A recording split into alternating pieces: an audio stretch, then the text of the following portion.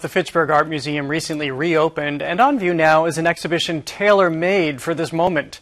It examines the connections between life and death, and the desire of the living to connect with the dead. Nick Capasso, director of the Fitchburg Art Museum, thanks so much for being with us. Thanks, Jared. Well, this is such interesting timing. After Spiritualism had just opened at your museum when the pandemic happened, but it sounds, with a title like After Spiritualism, that it's a show probably more appropriate for right now. Yeah, so the title sounds a little esoteric, and it's really not. So spiritualism was a practice developed in the 19th century by people who really believed that the living could communicate with the dead.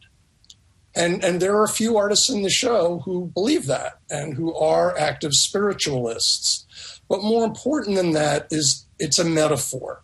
It's a metaphor for connecting all the connecting points between life and death, and the people who are here now and the people who have come before us. It's 15 artists. Almost all of them are contemporary New England artists. They're all living artists. And the scope ranges paintings, prints, video installations, interactive exhibitions, sculpture. So there are many media.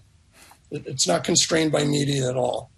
We're going to speak with one of the artists featured in the exhibition, Keith Morris Washington, in just a moment.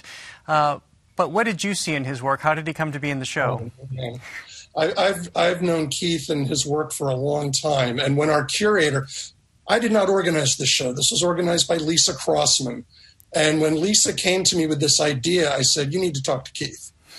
Because I remembered this body of work that he had made of paintings of historical sites of lynchings in America.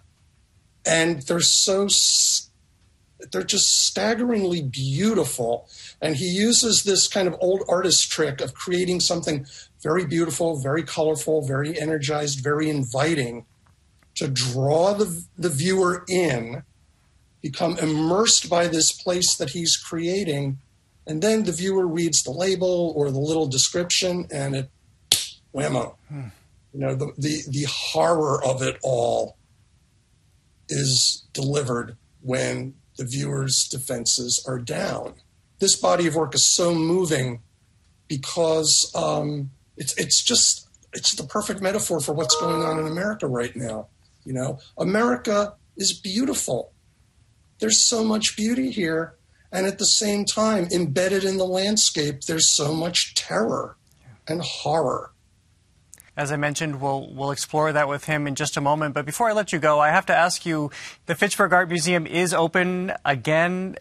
Yes. You've been able to watch patrons come in.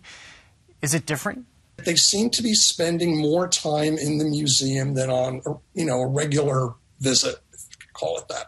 And I think some of it is that the show just happens to be so timely that it's connecting on many levels with a lot of things that everybody is thinking about and feeling right now. Well, Nick Capasso, I always love talking to you. You do such great work out there. I appreciate it. Thank you, Jared.